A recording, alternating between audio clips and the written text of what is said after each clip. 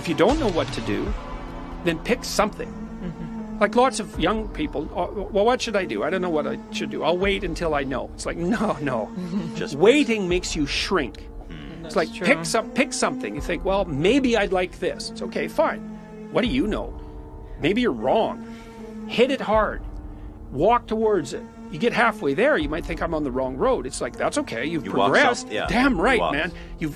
You're not where you were. And so now the world looks a little different. You think, oh, I should be over there. You would have never figured that out unless you would have walked in error halfway down the road.